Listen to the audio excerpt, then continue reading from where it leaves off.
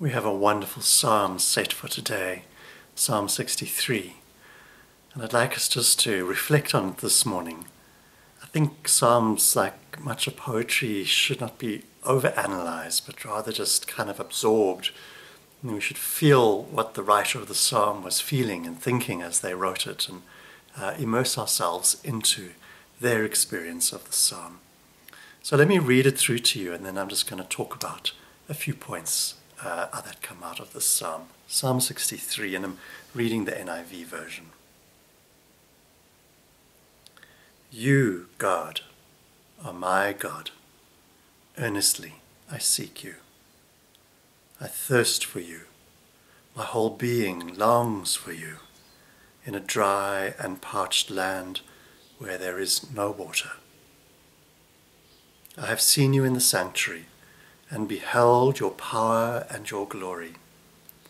Because your love is better than life, my lips will glorify you. I will praise you as long as I live, and in your name I will lift up my hands. I will be satisfied as with the richest of foods. While singing lips, my mouth will praise you. On my bed I remember you. I think of you through the watches of the night. Because you are my help, I sing in the shadows of your wings. I cling to you. Your right hand upholds me. Those who want to kill me will be destroyed. They will go down to the depths of the earth. They will be given over to the sword and become food for jackals. But the king will rejoice in God. All who swear by God will glory in him, while the mouths of liars will be silenced. So I think there's 4 sections to this wonderful psalm. In the first section, we read the psalmist speaking about this deep longing for God. And he describes it as a thirst. So I want to imagine a time when you were particularly thirsty, where you felt so parched and so dry, you just were desperate for something to drink. And when you got the water, you could not drink enough. Try and remember a time where your whole body was aching for fluid, for water. We think of the other psalm that speaks about, as the deer pants for streams of water, so my soul longs or thirsts for you. It's a wonderful image that we get here at the beginning. You, God, are my God. Earnestly I seek you. I thirst for you. My whole being longs for you in a dry and parched land where there is no water. As we're encouraged to have this kind of a thirst for God. And then, although David at the time of writing this is out in the desert, he then, in a sense, lifts up his eyes above the desert and kind of looks up towards heaven. Or perhaps he remembers what he has seen in the past. And we get this particularly in verse 2, where he says, I have seen you in the sanctuary and beheld your power and your glory.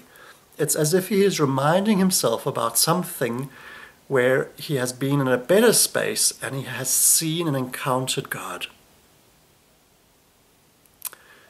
And this, I think, is important for us as well, that when we go through times where we feel thirsty and parched and dry in our faith, or when we feel particularly besieged by the world, or under pressure, and things are not going well, and we wonder where God is, in our thirst, we are encouraged to look towards those times when we remember having encountered God, when we know that we have seen him and encountered him.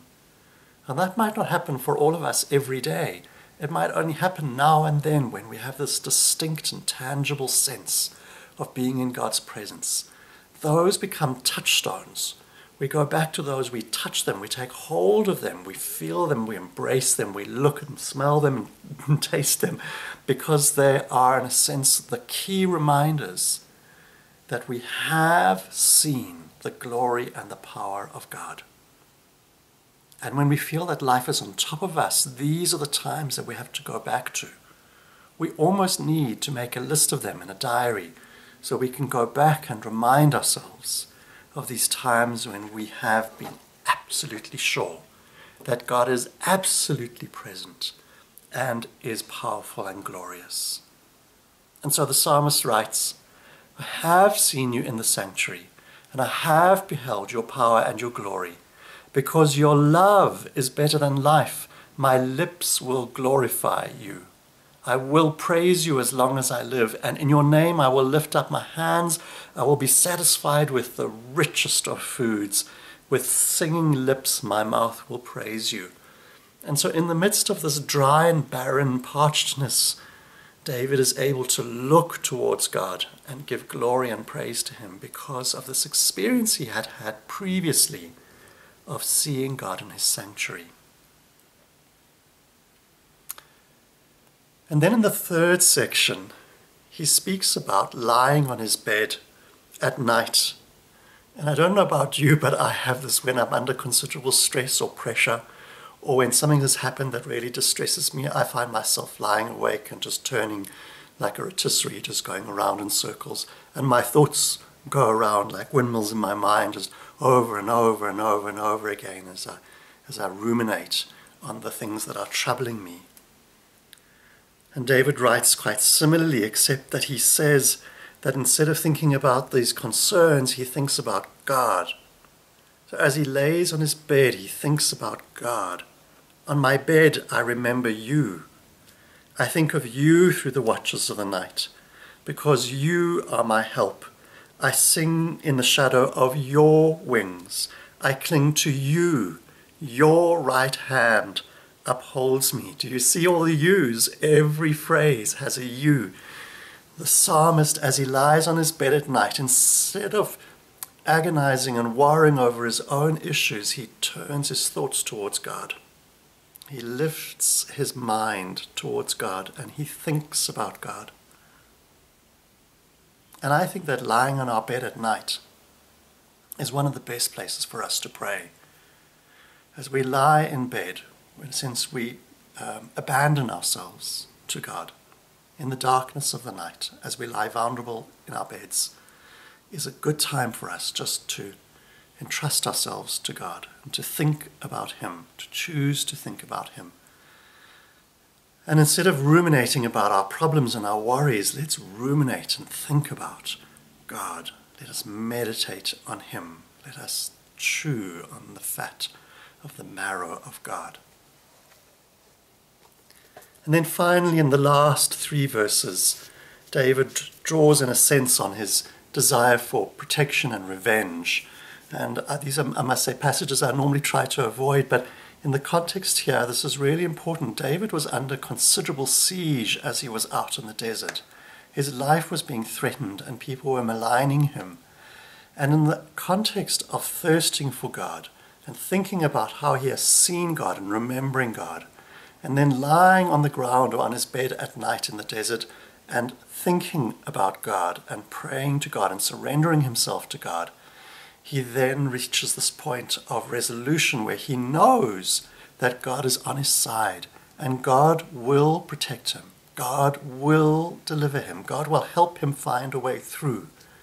And I want to encourage you with that as well. Now, when you feel stuck and trapped and blocked and things are not working out in the way that you hoped they would, or where you feel that people are being unfair towards you, treating you badly in a way that's not justified, we turn to God and we trust that he will resolve those situations. And so David writes, those who want to kill me will be destroyed. They will go down to the depths of the earth. They will be given over to the sword and become food for jackals. But the king, which is him, the king will rejoice in God. All who swear by God will glory in him. And this is the resolution of this psalm. So friends, what I'd love you to take away from this, as I take away from this morning, is this encouragement to thirst after God, to look deep in our bellies and to find that place where we just deeply wish that God were closer and more present and more tangible and more supportive. That thirsting for God is a good, healthy part of our faith. And then let us also remember those moments, there may only be a few, where you are absolutely certain that you have been in the presence of God, that you have seen God work in your life. And let us remember those. Remember those times when God has worked for you, when you have seen God, when you've been in his presence. And as we draw these two together, this thirsting, this longing, and this sureness of the strength and the presence of God, we then find ourselves in a place where we turn to him and we entrust ourselves to him, and we reach that point of resolution where we know that he is working on our behalf. May the Lord bless you wherever you are in your life. And may he help you to grow and deepen in your relationship with him, to become more and more dependent on him, to trust him, to know that he is there for you, that he loves you, that he cares for you, and that he wants to work for you.